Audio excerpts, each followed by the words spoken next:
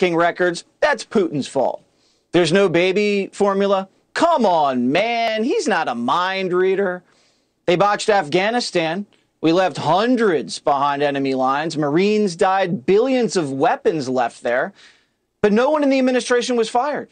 Blinken, Austin, Milley, they're all still there. Jerome Powell flooded our economy with funny money, missed inflation. Did Biden cut him loose? No, he rehired him as Fed chair. The administration didn't see Delta or Omicron waves coming, was short on testing. Fauci's still hanging around. Is the doctor still in quarantine, by the way? COVID must really be doing a number on him. And how is it that the French lady still has a job?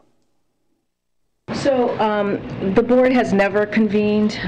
It never convened, and the board is yes, the board is pausing in the sense that it will not convene. At your job, the more job security you have in the Biden administration. Nobody fails up like the Secretary of Homeland Security, though. There has never been more illegal border crossings under any administration in American history as there have been under this president. How the hell does Secretary Mayorkas still come to work and collect a paycheck at this point? Even Mayorkas can't believe he hasn't been given a pink slip. You know, the only people in the Biden administration actually doing their jobs well were these Border Patrol agents on horseback.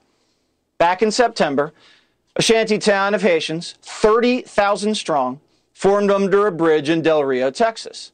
Think about that. It's enough people to fill Fenway Park. Were crammed under a bridge in Texas September heat, itching to break through the border.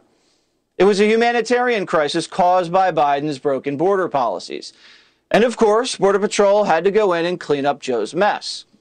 In the process of doing their actual job, something the rest of this White House knows nothing about, pictures circulated online of them containing the situation.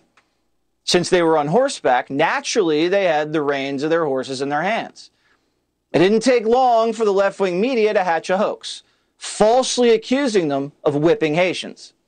There is more outrage tonight after disturbing images showed Border Patrol agents on horseback swinging what appeared to be horse reins. The images we saw from Del Rio are painful to watch. It's painful, disgusted, outraged. Outrage over these images showing desperate migrants. Really shocking footage that obviously horrified. Those searing images linger on. They certainly do. The administration, as cunning as they are dumb, ran with the hoax and attacked their own employees. Due process be damned. Kamala Harris said this reminded her of slavery, because everything reminds her of slavery. There needs to be consequence and accountability. It also evoked images of some of the worst moments of our history where that kind of behavior has been used against the indigenous people of our country, has been used against African Americans during times of slavery. The images reminded Mayorkas of slavery, too. What are the chances?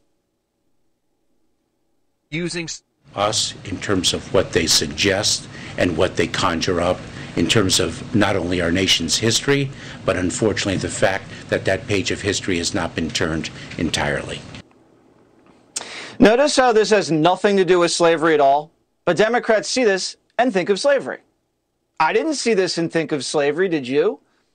The party that fought a civil war to keep their slaves still to this day sees slavery everywhere, like a Rorschach test. They all need to see shrinks.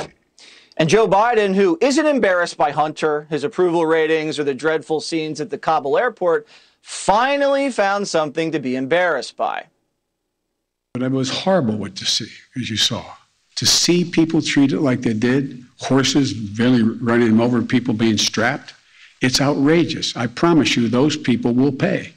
They will be, an investigation underway now, and there will be consequences. There will be consequences. It's an embarrassment, but it's beyond an embarrassment.